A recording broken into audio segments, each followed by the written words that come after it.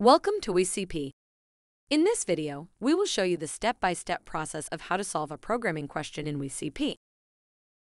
If you're feeling anxious or unsure about how to attempt programming questions, this video walks you through exactly what you need to do so you can successfully submit and compile your code. Let's start with step number 1.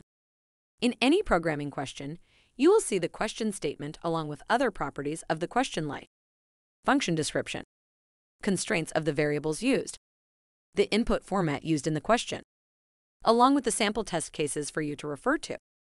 On the right-hand side of the screen, you will see the coding editor, which will house the starter code or the code stub of the question prefilled.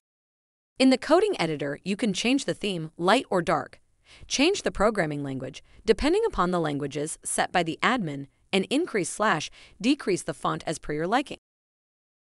You can also hide your video recording to eliminate distractions during the assessment. Now that you've familiarized yourself with the interface, it's time to move to step 2.